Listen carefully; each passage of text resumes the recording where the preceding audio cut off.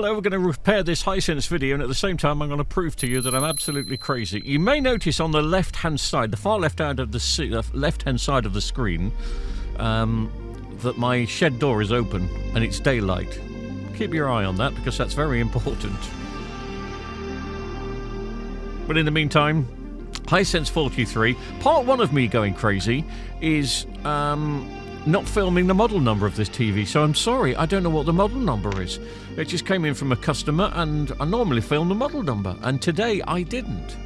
And I don't know why. That's part one of me going crazy.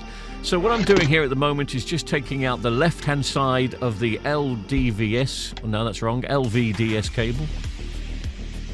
And this is just to ascertain, is the short circuit, if it has got a short circuit, if it is a clock line error, is it on the left-hand side or is it on the right-hand side? And we've proved it is on the side that I've taken it out. So let's just say, for argument's sake, it's the left-hand side. Even though if you're looking at the screen, it's the right-hand side. Never mind. So we've got half a picture back. So we've proved that it is a clock line issue. So then all I have to do, and again, you just notice that door there, slightly ajar. Oh, you can't tell with the lights on, but it is daylight.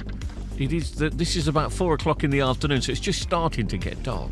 That's very important in me needing some medical help in a second. I was going to say mental help, but I think that's true. So I can just see where the clock lines are on that, and I haven't zoomed in enough, and I'm using a HD camera, not a 4K camera, so I'm blocking off the clock lines on the left-hand side, which are normally responsible for this type of fault. If I'm being honest with you, I don't think I've got a hope in hell in fixing this TV, because it's not very... I don't get many Hisense in. I think Hisense are quite a cheap brand, quite a cheap Chinese brand, so I don't get that many in, and when something's quite cheap, when it goes faulty, people tend to throw them away. I wish they wouldn't. I wish they'd throw them in my direction so I could start earning, especially after the Samsung ones we've done of late, which we're earning nothing from. But as you can see from just blocking off the clock lines, hey, we got the picture back. Hallelujah. And I do double check the picture, and it all seems to be fine. So it really is a quick fix. Now, you may have noticed that I've put the TV back together now, and it's still daylight outside, but just. So this is really important, because in a second, here we go, you'll see me walk outside. I've got no recollection of this, by the way, and this only happened yesterday. And I've gone. And I don't come back. And I've only noticed this during the video, because when I've turned the PC on today, you'll notice there's an edit in a second, and all of a sudden it's pitch black outside. But I've turned the PC on to I don't know where I've gone, and I've gone wandering around the park. Somebody help me.